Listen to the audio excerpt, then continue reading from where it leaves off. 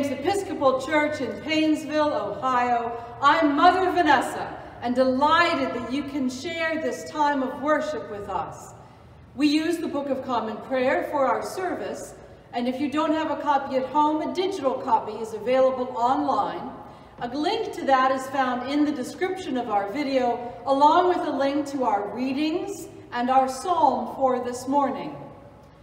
Let us begin on page 355 in the Book of Common Prayer, right to the Holy Eucharist.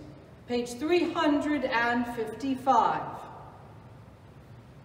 In the middle of the page for Eastertide. Alleluia, Christ is risen. The Lord is risen indeed. Alleluia. Almighty God, to you all hearts are open, all desires known, and from you no secrets are hid. Cleanse the thoughts of our hearts by the inspiration of your Holy Spirit, that we may perfectly love you and worthily magnify your holy name, through Christ our Lord. Amen. Continuing on 356 at the top of the page with the Gloria. Glory to God in the highest, and peace to his people on earth. Lord God, heavenly King, almighty God and Father, we worship you, we give you thanks, we praise you for your glory. Lord Jesus Christ, only Son of the Father, Lord God, Lamb of God, you take away the sin of the world. Have mercy on us. You are seated at the right hand of the Father. Receive our prayer. For you alone are the Holy One. You alone are the Lord. You alone are the Most High, Jesus Christ, with the Holy Spirit, in the glory of God the Father. Amen.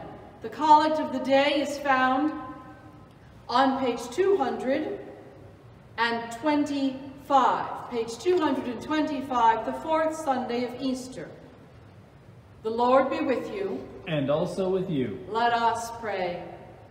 O God, whose Son Jesus is the good shepherd of your people, grant that when we hear his voice, we may know him who calls us each by name, and follow where he leads, who with you and the Holy Spirit lives and reigns one God, forever and ever. Amen. And now for the readings and our sermon by our seminarian, a postulant to the priesthood, Megan Carlson. A reading from the Acts of the Apostles. The next day their rulers, elders, and scribes assembled in Jerusalem, with Annas the high priest, Caiaphas, John, and Alexander, and all who were of the high priestly family. When they had made the prisoners stand in their midst, they inquired, "By what power or name did you do this?" Then Peter, filled with the Holy Spirit, said to them, "Rulers of the people and elders, if we are questioned today because of a good deed done to someone who is sick, and are asked how this man has been healed, let it be known to all of you and to all the people of Israel that this man is standing before you in good health by the name of Jesus Christ of Nazareth, whom you crucified, whom God raised from the dead. This Jesus is the stone that was rejected by the builders. It has become the cornerstone. There is salvation in no one else, for there is no other name under heaven given among mortals by which we must be saved." Hear what the Spirit is saying to the church. Thanks be to God. Please join us in reciting Psalm 23 as translated in the Book of Common Prayer on page 612. We share the psalm responsively, breaking at the asterisk. The Lord is my shepherd. I shall not be in want. He makes me lie down in green pastures, and leads me beside still waters. He revives my soul, and guides me along the right pathways for his name's sake. Though I walk through the valley of the shadow of death, I shall fear no evil. For you are with me, your rod and your staff, they comfort me. You spread a table before me in the presence of those who trouble me. You have anointed my head with oil, and my cup runneth over. Surely your goodness and mercy shall follow me all the days of my life, And I will dwell in the house of the Lord forever. A reading from 1 John.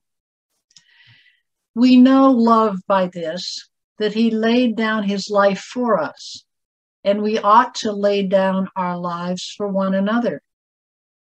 How does God's love abide in anyone who has the world's goods and sees a brother or sister in need and yet refuses help? Little children, let us love, not in word or speech, but in truth and action. And by this we will know that we are from the truth and will reassure our hearts before him whenever our hearts condemn us. For God is greater than our hearts, and he knows everything. Beloved, if our hearts do not condemn us, we have boldness before God, and we receive from him whatever we ask, because we obey his commandments and do what pleases him. And this is his commandment, that we should believe in the name of his Son, Jesus Christ, and love one another, just as he has commanded us. All who obey his commandments abide in him, and he abides in them. And by this we know that he abides in us, by the Spirit that he has given us. Hear what the Spirit is saying to the church. Thanks be to God. The Holy Gospel of our Savior, Jesus Christ, according to John. Glory to you, Lord Christ. Jesus said, I am the good shepherd. The good shepherd lays down his life for the sheep. The hired hand, who is not the shepherd, does not own the sheep, sees the wolf coming and leaves the sheep and runs away. And the wolf snatches them and scatters them. The hired hand runs away because a hired hand does not care for the sheep. I am the good shepherd. I know my own, and my own know me, just as the Father knows me, and I know the Father. And I lay down my life for the sheep. I have other sheep that do not belong to this fold. I must bring them also, and they will listen to my voice. So there will be one flock, one shepherd. For this reason, the Father loves me, because I lay down my life in order to take it up again. No one takes it from me, but I lay it down of my own accord. I have power to lay it down, and I have power to take it up again. I have received this command from my Father. The Gospel of our Savior. Praise to you, O Christ. Let the words of my mouth and the meditation of my heart be acceptable to you, O Lord, my rock and my redeemer. Amen. One of the things that I'm really excited about in my seminary studies is learning about the languages of the scriptures and what layers of meaning are in a word in Greek or Hebrew that we tend to miss in English. Here at Seminary of the Southwest, we aren't required to learn a biblical language, but nevertheless, we've learned a lot of really important Greek words in our study of the New Testament. One of the biggest ones is dikaiosune, which is often translated into English as righteousness. It's the word used in the Sermon on the Mount in Matthew, when Jesus says, "Blessed are those who hunger and thirst for righteousness, for they will be filled." Another way to translate that word into English is justice. When I first heard our 23rd Psalm read in Spanish, I realized that what they're saying is, "Me guiará por sendas de justicia por amor de su nombre." He leads me in paths of justice for love of his name. I find it interesting in our current context that the words righteousness and justice almost seem to have two completely different meanings. Righteousness has taken on a very individualistic tone. We hear it in the phrase, he's so self-righteous. But it's also from a really narrow way of reading Paul that sees justification as a personal sense of being made righteous before God. Whereas justice, for us in the United States today, often conjures up images of injustice, or a justice that is incomplete. The Chauvin trial verdict that we heard this week is just an example. A small step towards justice seems to have been done, but it's a drop in a large pool of incidents of police brutality, especially against people of color. These concepts of righteousness and justice, these popular concepts, are completely antithetical to the first century understanding of dikaiosune. Righteousness, being made right in God's sight, following God's commandments, was almost synonymous with justice, doing right in the eyes of our fellow human beings. We see this idea in the first letter of John. How does God's love abide in anyone who has the world's goods and sees a brother or sister in need and yet refuses help? Little children, let us love, not in word or speech, but in truth and action. This is the Sunday that is known in the church as Good Shepherd Sunday, because our lectionary has us read the 23rd Psalm and the Good Shepherd passage from John today. Now, the early church saw this connection between the Psalm and the Gospel, the ideal leader of God's people as a shepherd like David and Jesus the Messiah. The ideal leader of God's people is one who was willing to lay down his life for those in his care. This way of laying down one's life for others is not easy. There's a painting by the African-American artist Henry Ossawa Tanner of the Good Shepherd, whose landscape is inspired by the artist's travels in the Atlas Mountains in Morocco. In this painting, the shepherd and his flock look tiny next to the gaping chasm of the cliffs they are traversing. These paths of justice and righteousness are narrow ways. The good news we hear today is that our leader, our good shepherd, cares about us being in right relationship with God and with each other. We have a shepherd who cares about the weakest of us, the most maligned of us, enough to leave all the rest behind to rescue that one. We have a shepherd who doesn't pass by the man who's been left for dead on the road, beaten, but he stops and picks him up and binds his wounds. We have a shepherd who will not rest until he has rescued those of us who have fallen into pits of loneliness and despair. And he asks us to go and do likewise. Our path through these valleys of death and shadows is to emulate the one who embodies the word of God, the word of reconciliation, liberation, and love. The Venerable Bede once said, "Christ has taught by his example, with his own passion, what kind of love we ought to have in us." Every day we have choices before us, like the footprints of our shepherd, that lead us in the way.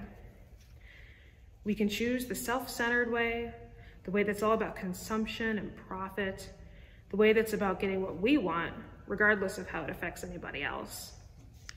Or we can choose the way of laying down our lives, the way of putting the needs of others before our own, especially those of us who are poor or weak or sick or in any other way seen as less than by our society.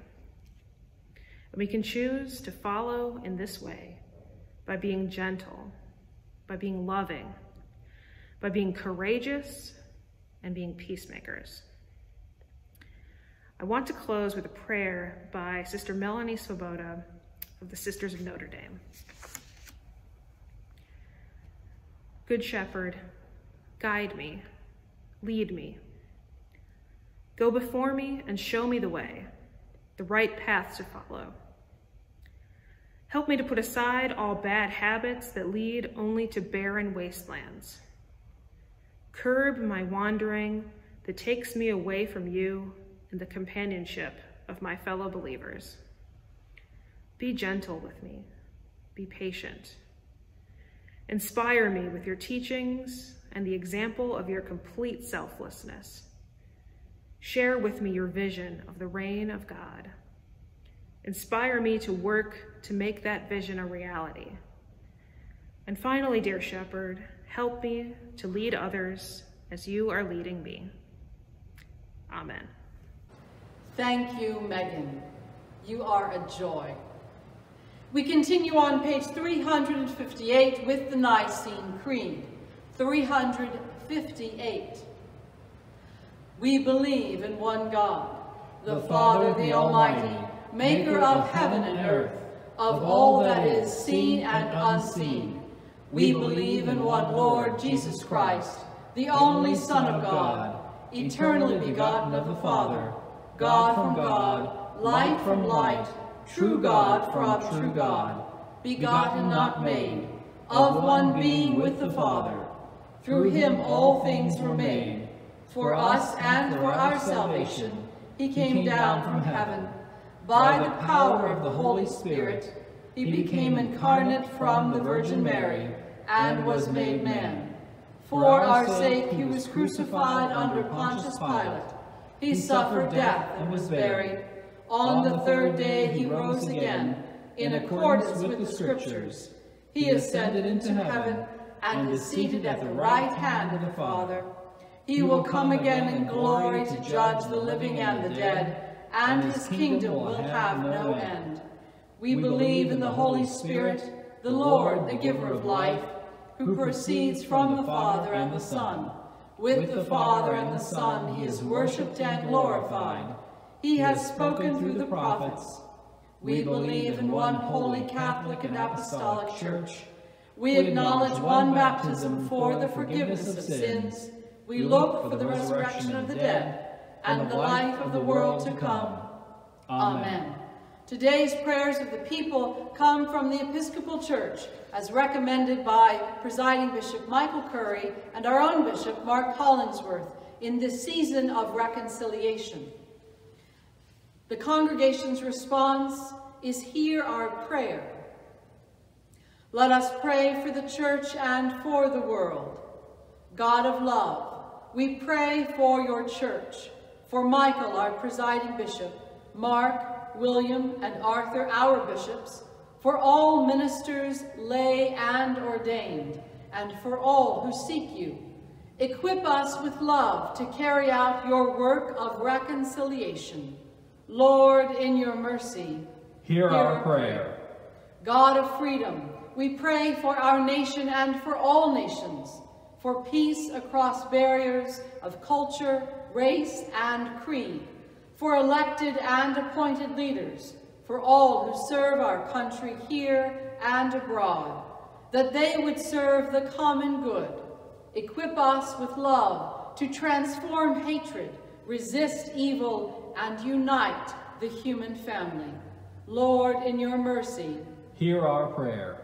God of justice, we pray for your creation, for animals and birds, for mountains and oceans, for forests and lakes. Grant us wisdom to bequeath this legacy of beauty and abundance to our children and our children's children. Equip us with love to protect the earth and all its resources. Lord, in your mercy, hear our prayer. God of peace, we pray for this community, for our leaders and our first responders, for our schools and stores, for our neighborhoods and workplaces. Kindle in every heart a desire for equality, justice, and opportunity. Equip us with love to strive for peace among our neighbors. Lord, in your mercy, hear our prayer. God of mercy, we pray for those in any need or trouble, for all those on our prayer list, for refugees and prisoners, for the sick, suffering, isolated, and despairing, especially victims of this pandemic, for those facing violence, degradation, and systemic injustice. Equip us with love to seek and serve Christ in all persons. Lord, in your mercy, hear our prayer. God of grace, we pray for those who have died, for the faithful in every generation, those who have worked for justice, for prophets who call us to racial reconciliation, for martyrs who died because of hatred, and for all the communion of saints. Equip us with love to proclaim your good news by word and example, and bring us at last into the glorious company of your saints in light. Lord, in your mercy, hear our prayer. O God, you made us in your own image and redeemed us through our Savior, Jesus Christ. Look with compassion on the whole human family. Take away the arrogance and hatred which infect our hearts. Break down the walls that separate us. Unite us in bonds of love, and work through our struggle and confusion to accomplish your purposes on earth, that in your good time all nations and races will serve you in harmony around your heavenly throne. Through Jesus Christ our Lord. Amen. Being assured of God's grace and Christ's salvation, we do not have a public confession in Eastertide. The peace of the Lord be always with you. And also with you. Let us share a sign of that peace.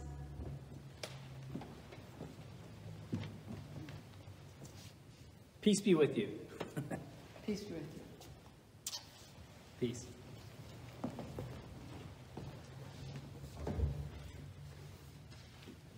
On behalf of the vestry, your wardens, Travis and Tom, and our treasurers, thank you for your generosity and your dedication, your witness to Christ in this world, and your devotion to Jesus' mission here through St. James.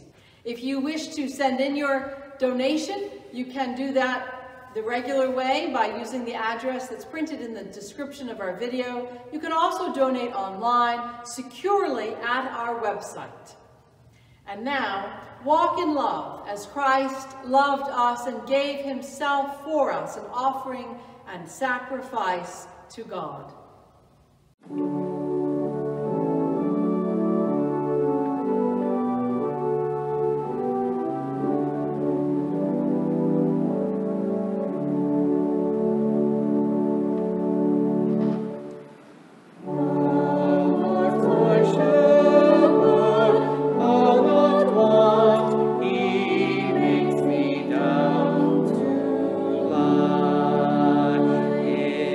Pastures green we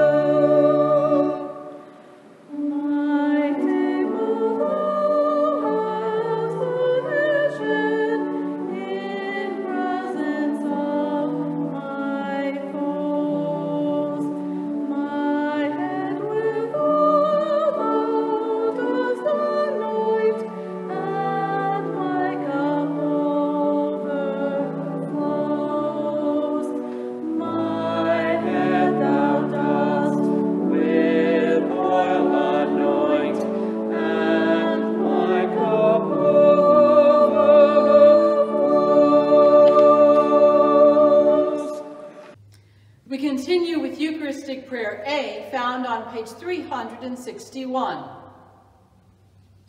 From the Book of Common Prayer, Ministration to the Sick. If a person desires to receive the sacrament, but is unable to eat and drink the bread and wine, let that person be assured all benefits of communion are received. As I consume the sacrament on your behalf as your priest, please join in a prayer of spiritual communion with my husband, Mark. Page 361, Eucharistic Prayer A. The Lord be with you. And also with you. Lift up your hearts. We lift them to the Lord. Let us give thanks to the Lord our God. It is right to give God thanks and praise. It is right and a good and joyful thing always and everywhere to give thanks to you, Father Almighty, creator of heaven and earth. But chiefly are we bound to praise you for the glorious resurrection of your Son, Jesus Christ, our Lord. For he is the true Paschal Lamb who was sacrificed for us and has taken away the sin of the world. By his death he has destroyed death, and by his rising to life again, he has won for us everlasting life. Therefore we praise you, joining our voices with angels and archangels, and with all the company of heaven, who forever sing this hymn to proclaim the glory of your name. Holy, holy, holy Lord, God of power and might, heaven and earth are full of your glory. Hosanna in the highest. Blessed is he who comes in the name of the Lord. Hosanna in the highest. Holy and gracious Father, in your infinite love you made us for yourself. And when we had fallen into sin and become subject to evil and death, you in your mercy sent Jesus Christ, your only and eternal Son, to share our human nature, to live as one of us, to live and die as one of us, to reconcile us to you, the God and Father of all. He stretched out his arms upon the cross and offered himself in obedience to your will, a perfect sacrifice for the whole world. On the night he was handed over to suffering and death, our Lord Jesus Christ took bread. And when he had given thanks to you, he broke it and gave it to his disciples and said, "Take, eat. This is my body which is given for you. Do this for the remembrance of me." After supper he took the cup of wine, and when he had given thanks, he gave it to them and said, "Drink this, all of you. This is my blood of the new covenant, which is shed for you and for many and for the forgiveness of sins. Whenever you drink it, do this for the remembrance of me."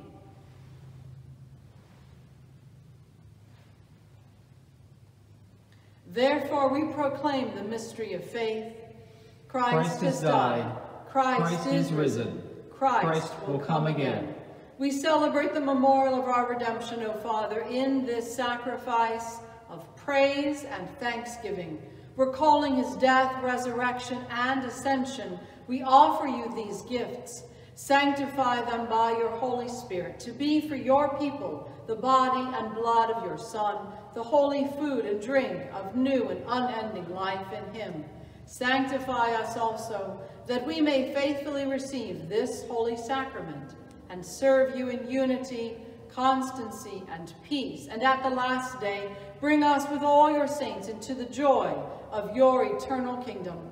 All this we ask through your Son, Jesus Christ, by him, and with him, and in him.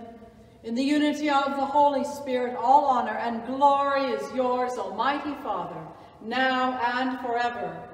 Amen. Amen. And now, as our Savior Christ has taught us, we are bold to say, Our Father, who art in heaven, hallowed be thy name. Thy kingdom come, thy will be done, on earth as it is in heaven. Give us this day our daily bread, and forgive us our trespasses, as we forgive those who trespass against us. And lead us not into temptation, but deliver us from evil. For thine is the kingdom, and the power, and the glory, forever and ever. Amen. Alleluia, Christ our Passover is sacrificed for us. Therefore let us keep the feast. Alleluia. The gifts of God for the people of God, take them spiritually in remembrance that Christ died for you, and feed on him in your hearts by faith with thanksgiving. Body of Christ, the bread of heaven. Amen. Be present, O Jesus, our great high priest, as you were present with your disciples at Emmaus. Be known to us now in the breaking of the bread and the blessing of the wine. Grant that while we are separated in body, we are knit together in spirit by the mystery of your most precious body and blood. We ask this grace of you, O Jesus, who live and reign with Almighty God and the Holy Spirit, now and forever. Amen. Amen. We continue with the post-communion prayer on page 366. Let us pray. Almighty and ever-living God, we thank you for feeding us with the spiritual food of the most precious body and blood of your Son, our Savior, Jesus Christ, and for assuring us in these holy mysteries that we are living members of the body of your Son and heirs of your eternal kingdom. And now, Father, send us out to do the work you have given us to do, to love and serve you as faithful witnesses of Christ our Lord. To him, to you, and to the Holy Spirit be honor and glory, now and forever. Amen. We hope you're able to join us for the 11:30 Zoom coffee hour. The credentials are on the private Facebook page. They're the same ones you used last week. And if you need those, you are welcome to email me with the email address found in the description of our video. I continue, and our vestry continues to get questions about when the space will be opened up and we can meet each other face to face, or at least masked face to face. And that time is not yet here. We have agreed that we'll wait until the county threat level is at orange before we are indoors and in person. The vestry continues to seriously consider other options. A task force has been put together and will be reporting to vestry this week on Thursday.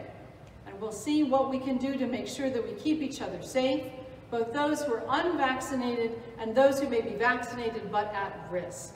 Please continue to mask up, wash up, and keep your distance for love of each other and of the church. And now for a blessing from Easter. A blessing from the Book of Occasional Services for Easter. The God of peace, who brought again from the dead our Lord Jesus Christ, the great shepherd of the sheep through the blood of the everlasting covenant, make you perfect in every good work to do his will, working in you that which is well-pleasing in his sight, and the blessing of God Almighty, the Father, the Son, and the Holy Spirit be among you and remain with you always. Amen. Go in peace to love and serve the Lord. Alleluia, alleluia. Thanks be to God. Alleluia, alleluia.